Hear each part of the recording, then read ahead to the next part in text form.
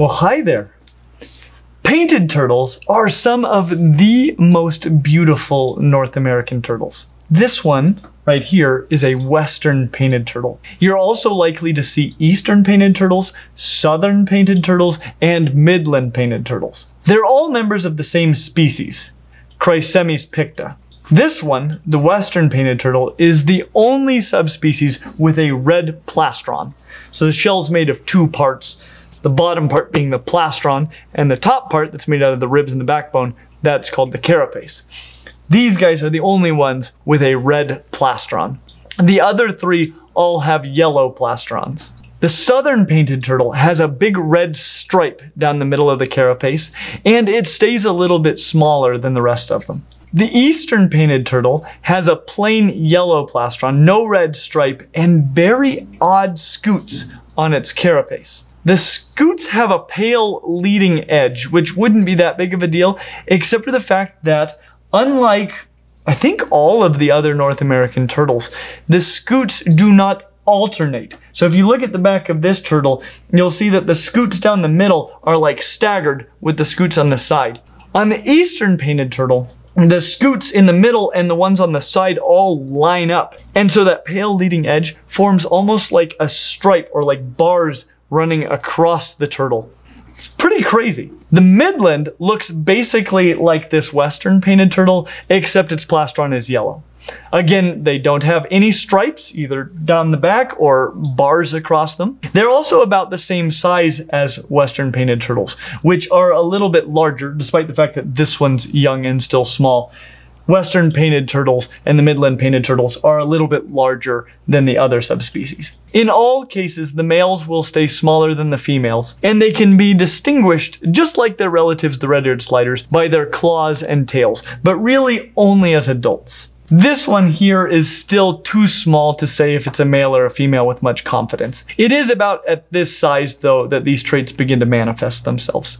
I just wanted to take a moment to say, this enclosure is not the permanent enclosure for this turtle. When we filmed our video on red-eared sliders, we put that turtle in a small enclosure like this to show it off to you guys, not as a, and I think I even said something about it, but that enclosure is not their permanent enclosure, so don't even get that in your mind. This is a temporary enclosure for while we film this video, but it's pretty cool. It gives you a good look at him, or her, because I have no idea. The reality is that these turtles are very similar to red-eared sliders. They're even close enough to them as far as their relatedness that they can hybridize with red-eared sliders. And you might recall that I don't think that red-eared sliders are fantastic pets for most people. So is their cousin, the painted turtle, any better? And is it the best pet turtle for you? To help you figure that out, we are going to score the painted turtle based on our 5 categories, which are handleability, care, hardiness, availability, and upfront costs. When it comes to handleability, we give the Western painted turtle a score of 4 out of 5. The big downside to handling water turtles generally is that they're wet. And also potentially that they pee a lot, though that's not as big of a problem. If water's coming off of their tail, it's probably just because you pulled them out of the water. These issues are true of painted turtles across the board. They also can bite and scratch, potentially. But turtles are not great at reaching all parts of their own bodies. So if you hold them right, that will never come up. People keep telling me that my big snapping turtle is going to bite off my fingers. Well, I've kept snapping turtles most of my life, and I've never been bitten by a turtle, period. And these are much easier to handle than snapping turtles. If you're getting bitten, you're doing it wrong. I wouldn't say that holding them is super fun, but it is very easy and not very dangerous. Do be careful about dropping them. They could crack their shell or be harmed even worse than that, so don't drop them. And don't stick them in your mouth, because apparently that's a problem, and that's why you're only allowed to buy turtles with a carapace length of 4 inches or more.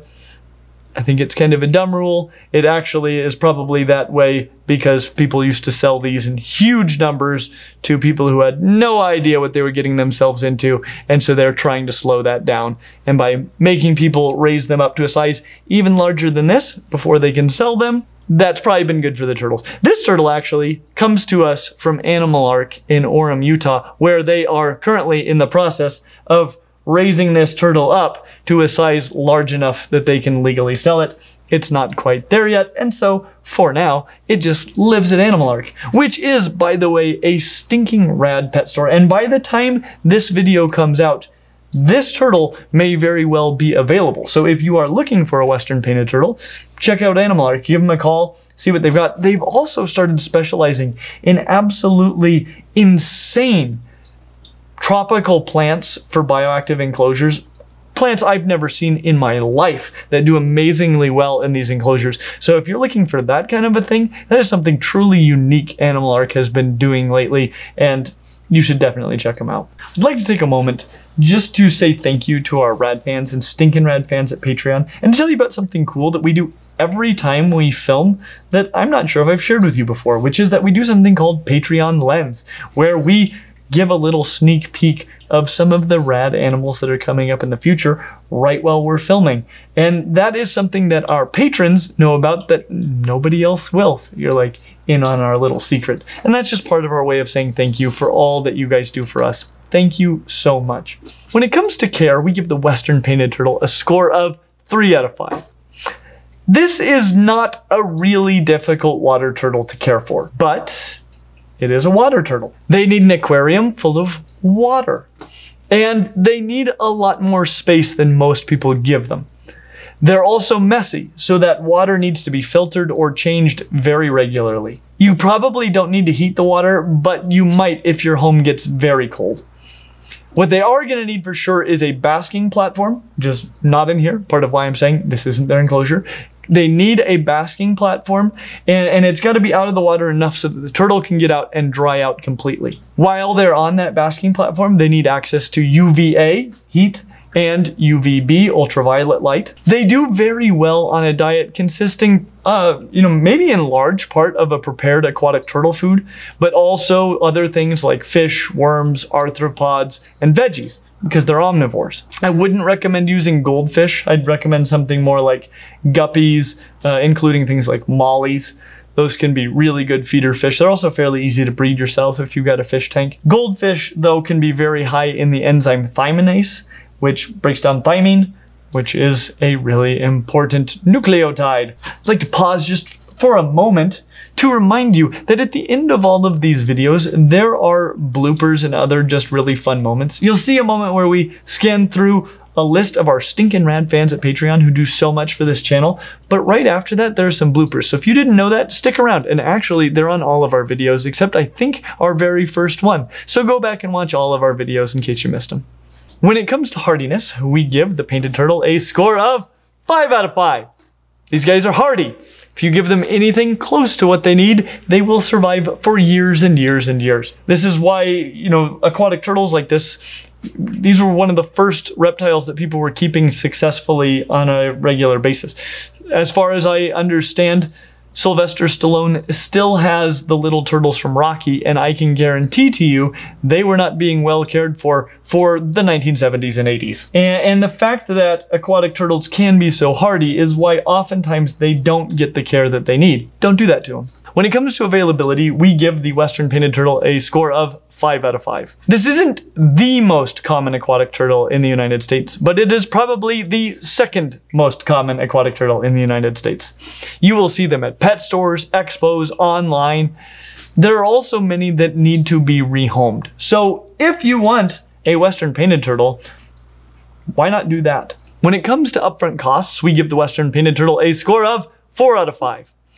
The turtle itself will not be very expensive, though I think they're a little bit more than they used to be, largely because people have to raise them up for a while before they're allowed to sell them. The enclosure is going to be the real cost. However, they don't require quite as much space as red-eared sliders, so that will save you some money compared to a red-eared slider. You will need a filter, a pretty good one because they're messy, a basking platform, UVA and UVB lights, turtle food, but that will be enough to get you started. It's not too bad. And that is why overall, the Western painted turtle gets a score of 4.2 out of 5. We have some more reasonable aquatic turtles on our list of the top 5 turtles, but this one is more reasonable than the more common red-eared slider at least. If what you want is a beautiful, reasonable, but not too reasonable aquatic turtle, then the painted turtle might be the perfect pet turtle for you. As always, like and subscribe, and we hope to see you real soon. Are you poo-pooing Sylvester Stallone's reptile keeping capabilities? Hey, Adrian, how we keep them? Put them in the fish bowl. Hey, boo boo! This is shifting a lot. I don't do accents. Accents come out and we just see if we get Sylvester Stallone or Yogi Bear.